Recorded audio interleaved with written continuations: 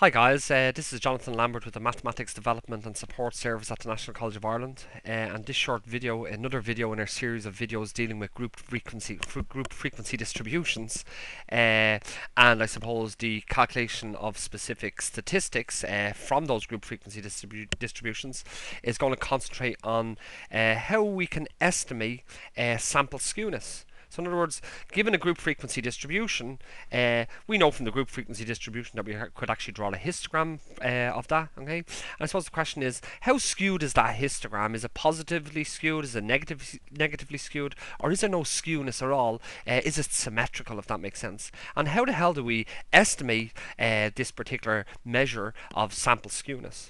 Well, there's a formula that we can actually use to estimate sample skewness. The formula looks something like this. It looks quite complicated looking, but it's actually straightforward enough.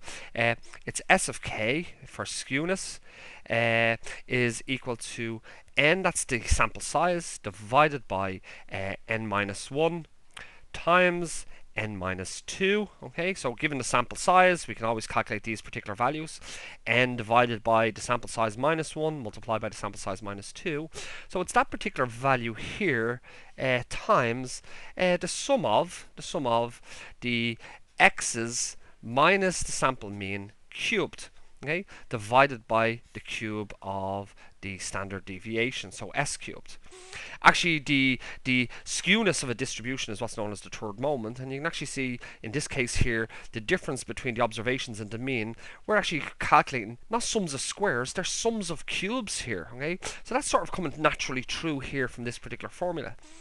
But in our case, this formula is used when we have raw data. Okay, this is when we have raw data. Okay, when we have all of the actual observations, but our data is represented through a frequency distribution. In total, I suppose, our total sample size is 5 plus 10 is 15.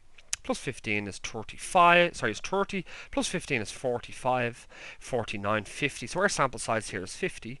But we don't have the individual x's anymore. We don't have the observations. These 5 observations between 20 and 35 we no longer have. All we know is that 5 of the observations are between 20 and 35, and that is a frequency of 5, if that makes sense.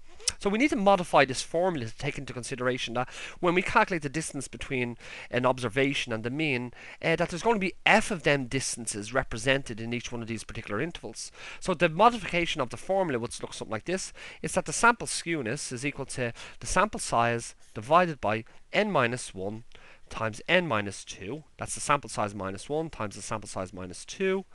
So it's still the same as what we had previously, times it's the sum of the frequencies times the x's minus the x bars cubed divided by the standard deviation cubed, if that makes sense. Okay, so really what we need to do is we need to calculate this particular statistic. Okay, and before we calculate that statistic, we have to calculate the mean value. We know the formula for the mean, the sample mean, x bar, from a frequency distribution perspective, is the sum of the frequencies times the observations divided by the sum of the frequencies.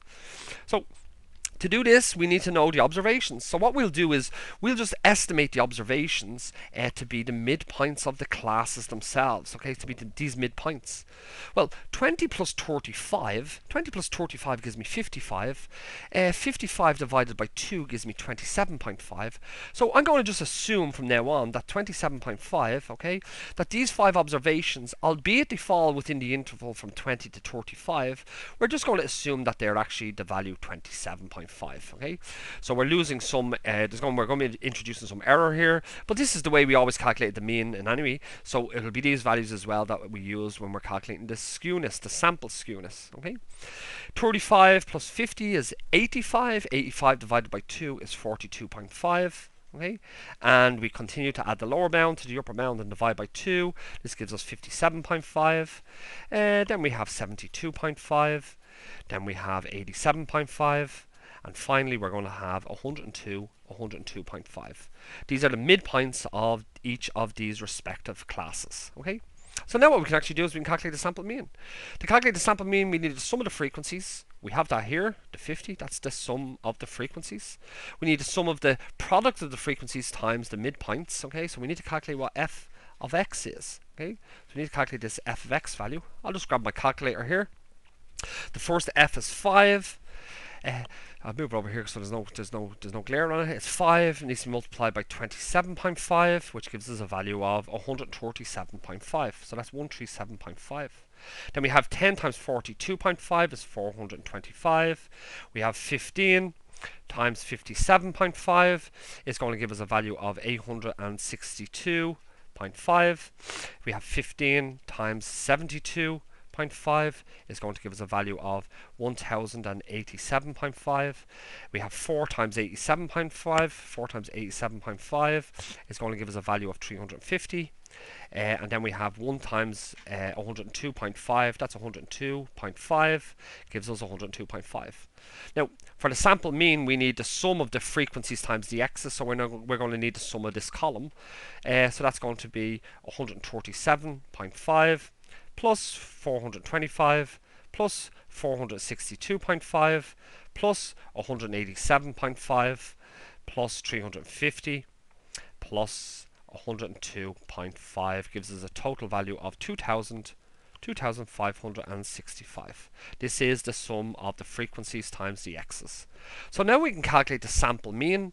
The sample mean is simply equal to the sum of the frequencies times the x's, which is 2565 divided by 50. Okay, so let's divide our last summation, divide that by 50, which gives us a sample mean of approximately 51.3. Actually, I'm just going to round that to the nearest whole number. Okay, so this is approximately, actually let's leave it, it is equal to 51.3. So that's our sample mean. So now that we have our sample mean, we can start to do our sums of squares. We can start to do our distances, our x minus our x bars. We'll do x minus x bars squared, and then we'll do cubes. Okay, so we'll calculate the sample standard deviation. The sample standard deviation S is equal to the sum of the frequencies times the x's minus the x bars squared divided by the sum of the frequencies minus 1. And it's the square root of that. So we need to calculate our sample standard deviation.